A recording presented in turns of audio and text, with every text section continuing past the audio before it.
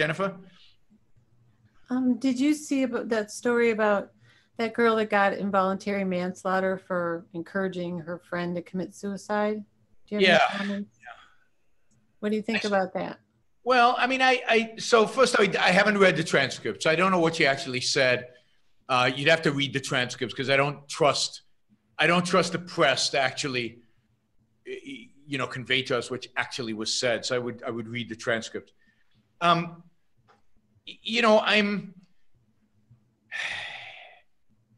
don't think you can convince somebody. I mean, I don't think if somebody's going to commit suicide, I don't think you convincing them is manslaughter or you encouraging them as manslaughter. So while she might be a horrible person to not try to talk her boyfriend out of killing himself, I don't think she is legally liable for that.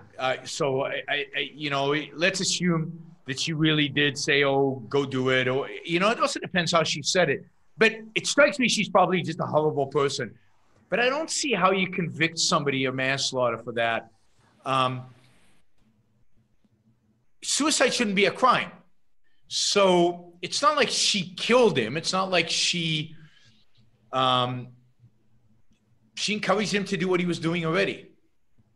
I don't think you can, convince people to commit suicide or incite people to commit suicide. I have to think about it. I'm not sure, but it strikes me as far-fetched, the verdict, while I think one has to morally condemn her for doing what she did. I'm not sure if there's legal remedy there.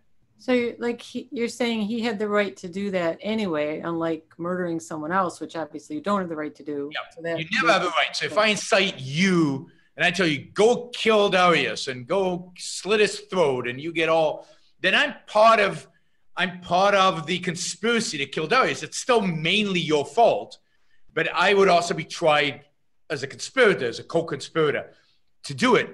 But that is murder is illegal. It's immoral. It's wrong. It's in any judicial system. Suicide is not exactly the same thing. It's not like he was a happy kid living a happy life and she just went after him and destroyed his life and they convinced him to commit suicide as the ultimate act of he was going to commit suicide. She egged him along a little bit. I don't know that that's criminal. You have to ask a lawyer, but it doesn't strike me as that should be a criminal offense. Okay, thank you. I'll hear from my lawyer friends tomorrow. Yaron, we hear about these occasional cults where the cult leader convinces everyone to commit suicide. That's different. That's almost a form of physical force. It's manipulating people who are just mentally weak. Yes, I think that's clear manipulation. I mean, again, if the kid had doubts about committing suicide and she just pushed him towards it, my Apple Watch is talking to me. But he was suicidal anyway, and now she just egged him on. I think the cult leader is very different. I think he's culpable.